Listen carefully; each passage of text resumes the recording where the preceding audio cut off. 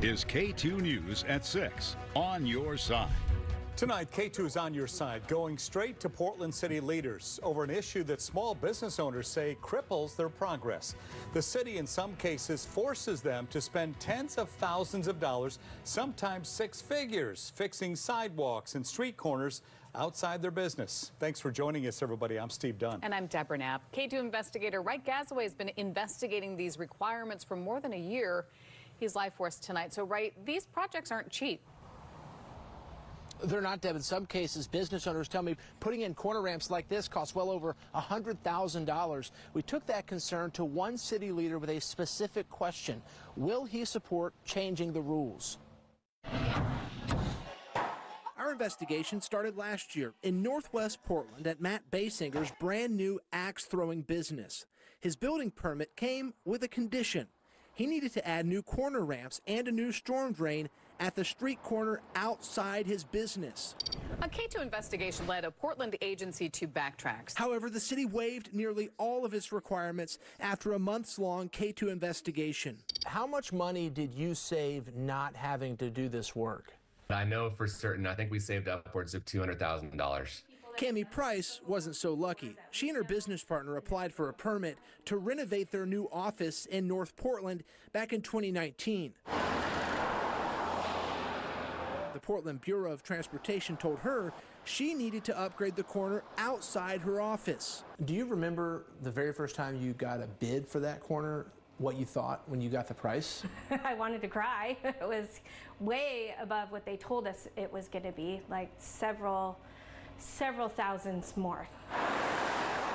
She says the corner cost her over $100,000, roughly twice what PBOT told her to expect. And this is a story we did on a business that was required to add a corner ramp outside their business. We showed Commissioner Mingus Maps our investigation into Cammie's situation.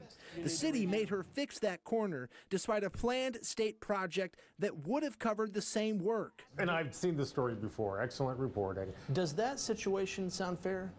Oh, no, obviously not. I can very much understand why Cammie is upset.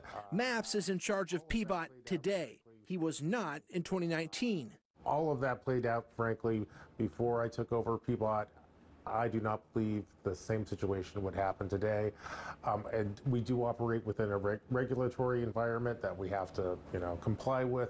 At the same time, I've made it very clear to PBOT that we want to work with businesses and developers to build great infrastructure and grow small businesses.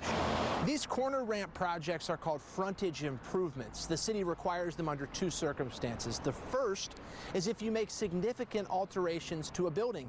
That's what happened to Cammie. The second scenario is if your business increases the number of daily trips to a property. Basically, you bring more people to the building than its prior use did. That's what happened in Matt's axe-throwing business.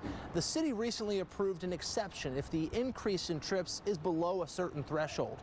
It would not have applied in Matt's case.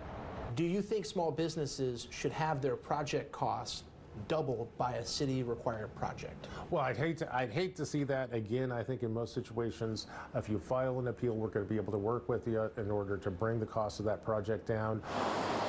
The city says the best way to fight the cost is through what's called an alternative review process. Certainly, I've sent the message to PBOT that we should work constructively with developers and constructively with property owners and constructively with business owners to make sure that their improvement projects, both happen and at the same time do common sense things like result in sidewalks, outside your business. Other cities do it differently. Our investigation found Seattle waives the requirements if the project changes the use of a building, like Matt, or if it's an alteration to an existing building, like Cammie. I think the goal of what they're trying to accomplish makes sense. I think the way they're doing it is just making it really hard for businesses to be able to set up and open up shop. Do you think the city should review how it requires the frontage improvements? Well, I think if you're building something and it's going to result in more foot traffic or more car traffic in front of your space and there's not sufficient infrastructure for that, it's not unreasonable to have that expectation. An expectation some small business owners tell me makes Portland a hard place to do business. So cost is a hang-up here. PBOT has consistently said for the last year or so that these projects cost between $20,000 and $30,000. We've now heard from 3 businesses who spent over $100,000. I asked Commissioner Mapps, if PBOT really can get these projects done for so much cheaper, would they allow these businesses to just pay that as a fee and then have the city go find a contractor to do the corner? Commissioner Mapps says he will look into that proposal. Right at the moment, only Commissioner Mapps can propose rule changes within PBOT since he's in charge of that bureau. Did any other commissioners weigh in on this? We did hear from some. The bigger concern is that it might deter business development. Commissioner Carmen Rubio says she absolutely supports a review of these rules to see how they're affecting small businesses. She says if elected mayor in November, she would order that review next year. We're live in Northeast Portland. Wright Gazaway, K2 News. Interesting story, Wright. Thank you. Do you have a story for Wright? Email him at k2investigates@k2.com or leave a voicemail at this number, 503-231-4205.